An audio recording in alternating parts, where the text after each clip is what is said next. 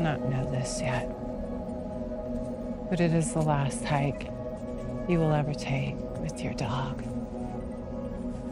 She is old, and though she will try, as she always has, to leap small streams, even fallen trees, you will have to lift her, challenging your own aging body, and carry both selves over.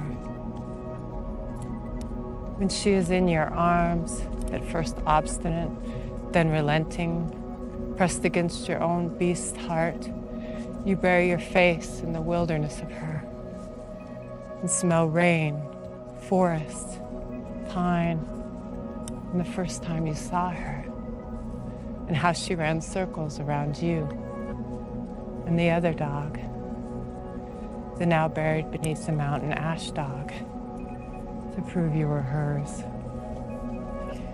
You remember your joy, bounding with her through fields wet with spring camas, her brave stance against bear, moose, but not the badger. This should be harder, heavier. This armful of 17 years should feel like a burden to carry these last few steps. When finally you must put her down, she shakes you off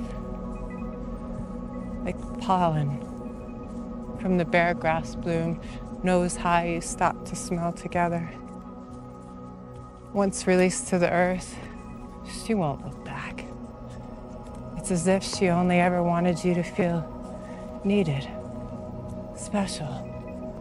Look at her, bounding ahead, as if there is nothing left to fear, as if there is nothing you cannot overcome without her.